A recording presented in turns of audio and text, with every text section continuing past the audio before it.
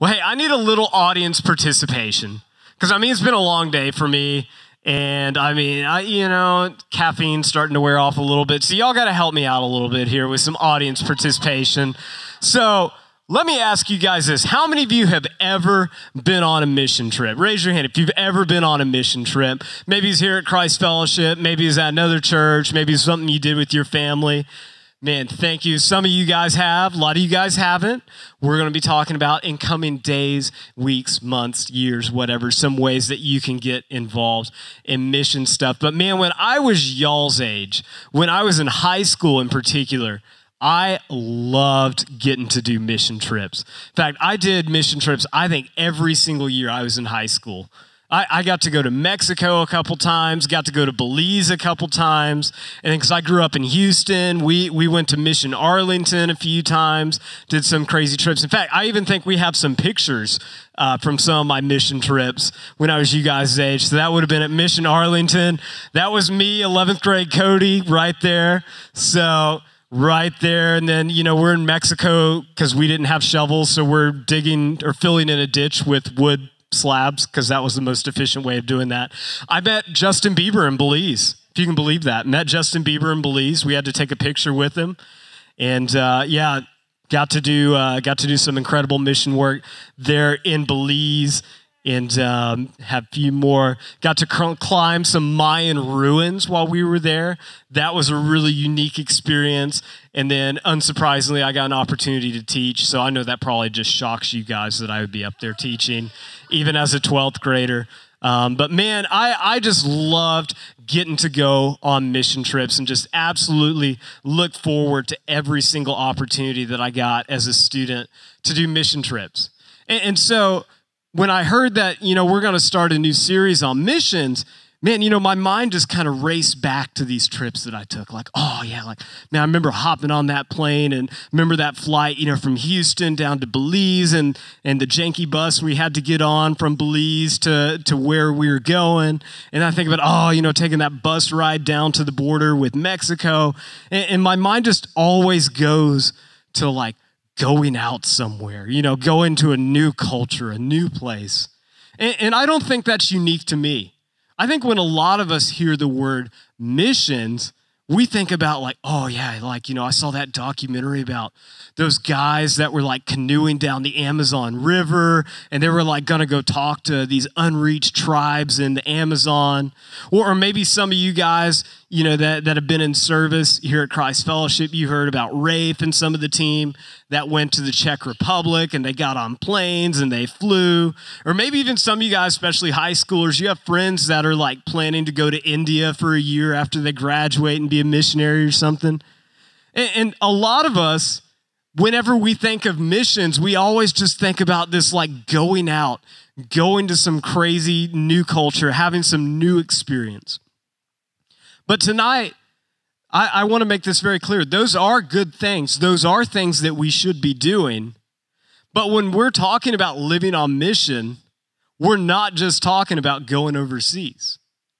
See, did you ever stop to think that you could be a missionary to your own school?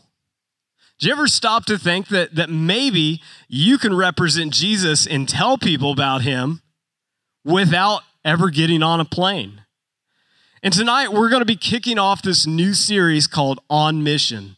And Jake and I, over the next few weeks, are going to be talking about what it looks like to support and to be active in missions. But tonight, I'm going to make the case that before you start looking to all the different corners of the world, that you should first look to reach the people that are sitting right across the lunch table from you. And tonight we're going to answer the question, what does it look like to live on mission right here in McKinney, Texas? What does it look like to live on mission right here in McKinney, Texas? And in specific, we're going to answer that question by answering 3 smaller questions. And so we're going to start with this first one. What? It's important for us to pause and ask, what has Jesus actually asked us to do? What has Jesus actually asked us to do? Have you guys ever had one of those moments where you thought you knew what you're supposed to be doing and you just started doing it really diligently, but you didn't actually know what you were supposed to be doing? Anyone know what I'm talking about? Yeah, that was like me all throughout school, but I have one story in particular that I can share with you. I was in 6th grade, final exams, and it was in English class, which, mind you, I was a good English student. I will proudly stand up here and say this. I was a good English student, always did well in English, but you guys know what I'm talking about. In English, you know how you have like the final exam and it's essay questions? And you have to like respond to a prompt or something like that, and you have to write out an essay question. Well, the prompt for me as a 6th grade English student was something like, I don't know, like, who is one person that's made the biggest impact on your life? Easy enough question, right? Well, because I was stressed, 6th grade, first time taking finals, and like you're feeling the time crunch, you're looking at the clock. And because I was a 6th grade boy, so attention span was, no offense to you guys over here. But for me, that simple question, who is someone that has made an impact on your life? I don't know how. I don't know why. I don't know where it came from. But I thought the question was, what is one moment that has made a big impact in your life? Now, mind you, those questions are very similar. But when you start writing out your answers, those answers diverge very quickly. So I wrote out the greatest essay of all time that actually had nothing to do with the original prompt. So I noticed whenever I turned it in, just very proudly being like, oh, goodness, look at me, wrote out this amazing essay. My teacher kind of just starts looking at me, as she's like looking at the answer. I'm just like, she's not reacting the way I thought she would. And then, she kind of told me, she's like, did you understand the prompt just fine? And I was like, I thought I did, and, don't think I do now. And she's like, well, you clearly didn't answer the correct question. And so fortunately, we were able to work it out. It was still good because ultimately she didn't care about the answers so much as she did my grammar, syntax, all those other fun things that you guys are dealing with now. But the question or the point remains, I spent all that time answering a question that was actually not asked of me. And so to this day, I still feel silly for not paying attention to what was being asked of me. And so what I tell you here tonight is not just a simple story of days gone by. I tell you that because I would hate for that to be true of us. That as we talk about living on missions, that we start doing a bunch of stuff without first understanding what Jesus actually asked us to do. So we're going to take a look at that right here. Matthew 28, verse 18 through 20. Then Jesus came to them, the disciples, and said, all authority in heaven and on earth has been given to me. Therefore go and make disciples of all nations, baptizing them in the name of the Father and of the Son and of the Holy Spirit, teaching them to obey everything that I've commanded of you. And surely I am with you always to the very end of the age. Now, there's a lot happening in this passage of Scripture, and this in and of itself could be the entire sermon. And I know that we'll be coming back to this verse all throughout our series that we have. But in particular, I want us to take a look at 3 different parts. See, first of all, Jesus tells us in answer to that what, that we are to make disciples. We are to make disciples. Now, what does it mean to make disciples? That's one of those things that you throw around in church and that you've probably heard before, but you probably don't actually really understand what that means. So I got you guys. We're going to make it easy, break it down. Literally, what making disciples means, what Jesus is trying to communicate, is he's saying that you are to build relationships and build bridges with people with the desire and with the hope that they will experience Christ through you. So that as you live your life, as you let other people come into your life, that you build intentional relationships with them with the hope that they will experience Christ through you. So that's kind of in a nutshell what we're saying when we say make disciples. So that's the first thing. Secondly, Jesus tells us to baptize. Now, certainly, Jesus is referring to the literal baptisms, like what we do here at Christ Fellowship, where people go down in the water and then they come back up. But Jesus isn't telling us that we need to just go around dunking people, all right? There's a lot more to what he's saying than that. Specifically, what Jesus is saying is that we need to baptize in the sense of what that baptism stands for, what that baptism represents. That as you've seen us do here at Christ Fellowship, when we baptize someone, we say that your old way of life has been buried. So the life that you had before Christ, that is dead. And then now you raise up to new life in Christ, and that you walk in that newness. And so what Jesus is telling us to do is that we're to build relationships with others, and that as they hopefully come to experience Christ through us, that one day they would also come to experience that new life in Christ. And so third and finally, Jesus tells us to teach. And simply what Jesus is saying is that we should continue to walk with those who have experienced this new life in Christ, and that we should teach them to do the things that we know to do. And so if you go back to what Jesus said, he said, hey, teach these people to obey everything that I've commanded of you. So as you guys are here tonight, and as you're in this room, and as a lot of y'all have grown up in church, all these things that y'all have learned, all these verses, all these stories, man, all these things that you know to be truth, man, teach that to other people. So it's a natural progression. What Jesus has called us to do is that we're to build relationships with others, with the hope that they will experience Christ through us, and then ultimately experience life change through Christ, and then also through us, and then through others, that they would then begin to grow in that faith to one day get to the place where they can do for someone else what you did for them. So that's the what. That is what Jesus has asked us to do. And now let's get to our second question of the night. Where? Now that we know that we are doing what we're supposed to be doing, where are we supposed to go do it? And let me ask you, man, let me answer that question for you. We can do it anywhere, man. We can live for God. We can do what he's asked us to do anywhere. But tonight, in particular, as I mentioned before, my hope is that you will start the journey of living on mission exactly where God has placed you. Because at the end of the day, every journey starts somewhere. Because I would hate for us to forget that while there are tons of people all over the world, like I was talking about, that we need to reach for the gospel, that we do need to share Christ with, but that we get so focused on the people way far away from us that we forget about the people that are right here, right? So it's a both and we're going to be talking about going out here in a few weeks. But tonight, I want us to focus on the people right here. Because, guys, as I mentioned before, there are people in your neighborhoods. There are people in your schools.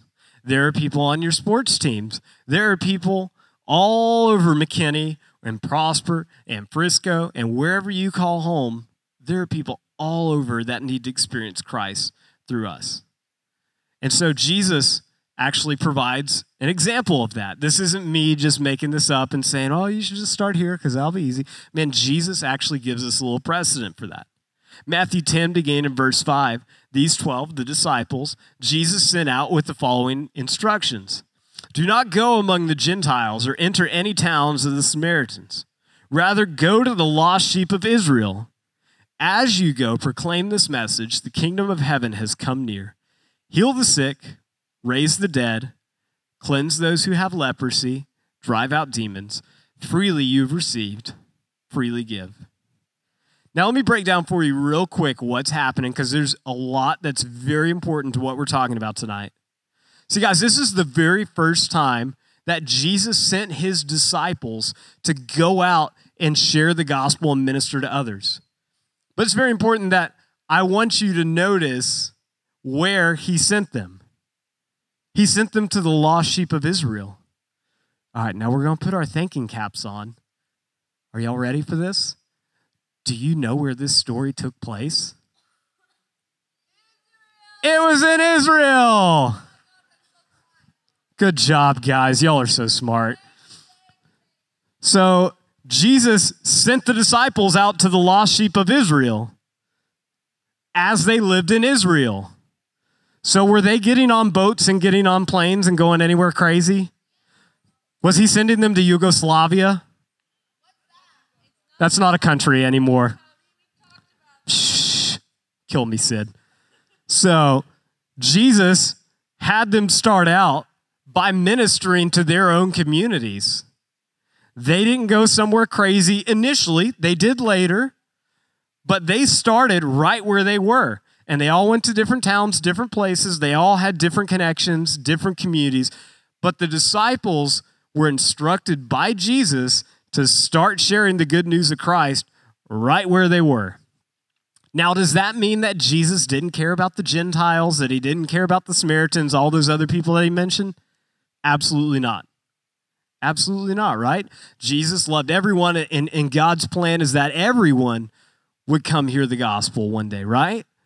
But in a nutshell, what Jesus is saying is that we're going to change the world. The gospel's going to change the world. But why don't we start right here?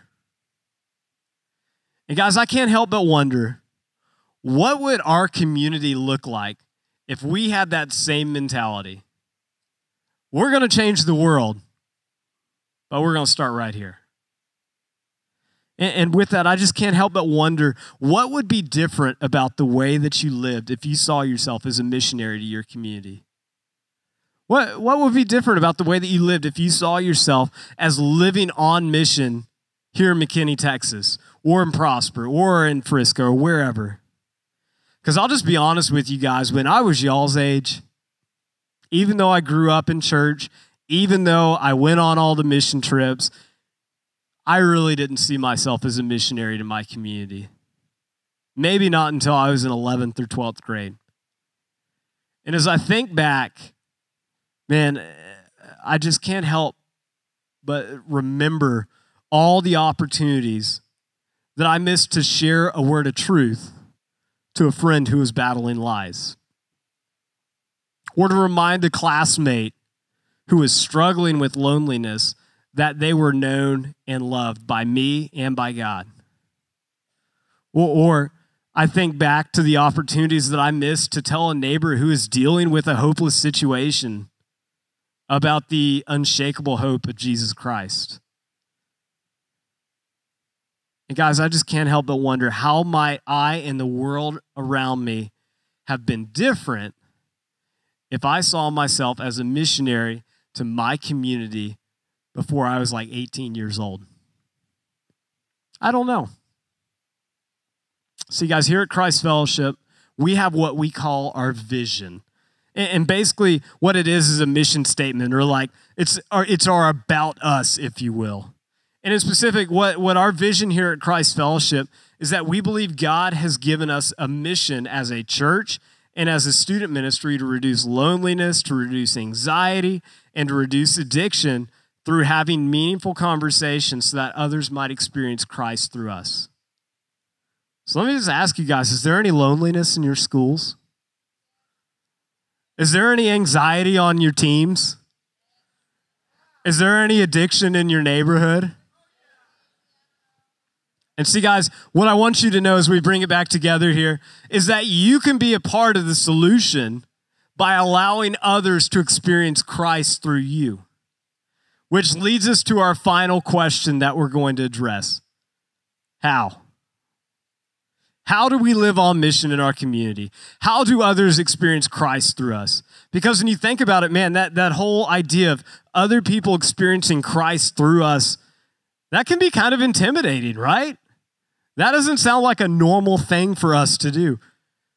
But man, I have one last verse that I just want to share with you guys that I hope answers that question for you. It's from Acts 1:8. But you will receive power when the Holy Spirit comes on you.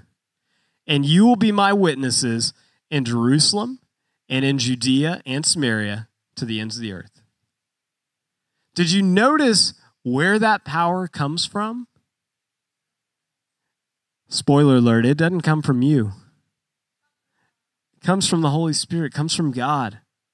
And so all of us who have received Christ and have begun to walk in the newness of life that he brings, that we talked about earlier, and that have experienced that life change, Well, now we have this power to be Christ witnesses in our community. And not just in our community, as we'll talk about here next week, all the way to the ends of the earth. Because it's not our own strength, it's not our own wisdom, it's not our own power. It's God's power that enables us to go and do things that are eternally more significant than we could ever do on our own. And so the question then becomes not if he can do it, but rather if you'll let him do it through you.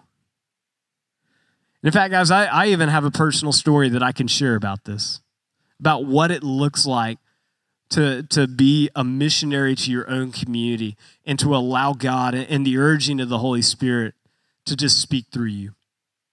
Man, this is a couple months ago. As you guys know, outside of being a pastor here at Christ Fellowship, I'm also a trainer for Camp Gladiator.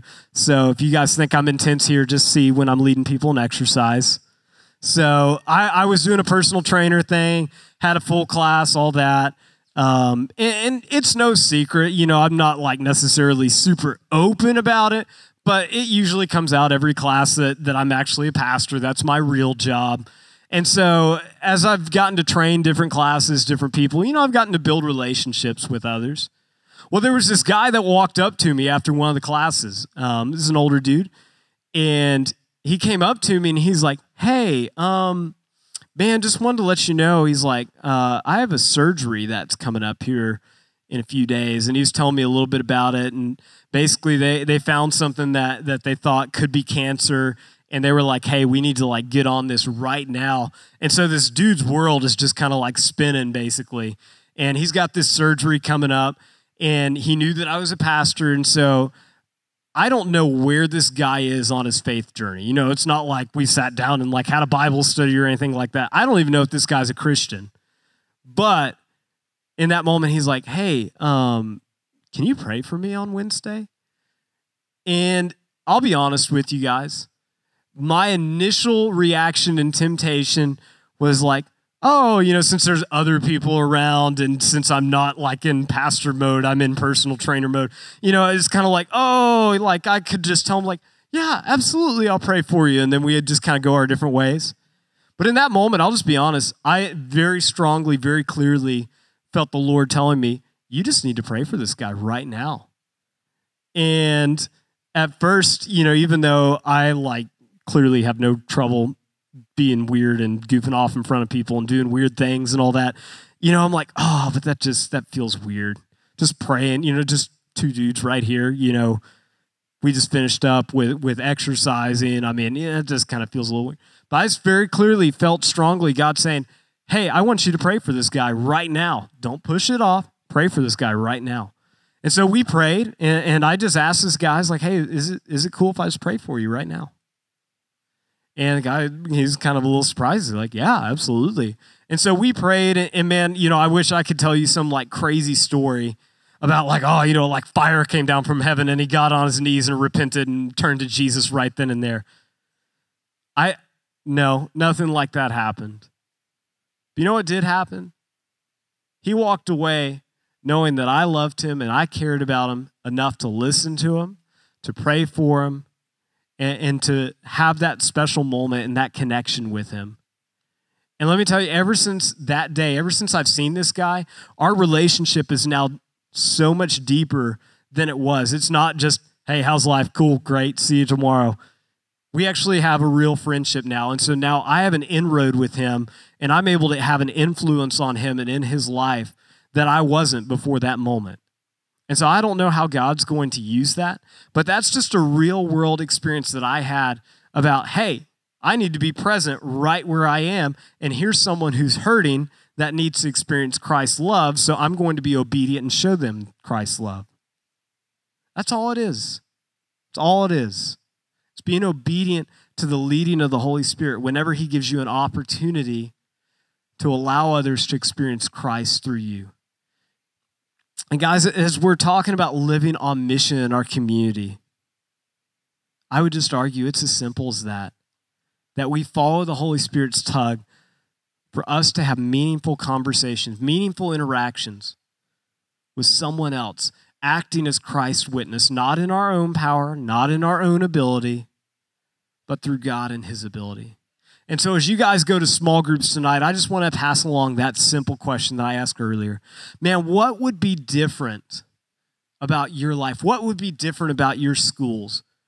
What would be different about your sports team if you saw yourself as a missionary to your community? So you guys will talk about that a little bit more here in small groups. But before I let you guys go, man, let me just pray over you guys, and y'all will be dismissed. Father, we love you so much, and we want to give thanks for this evening.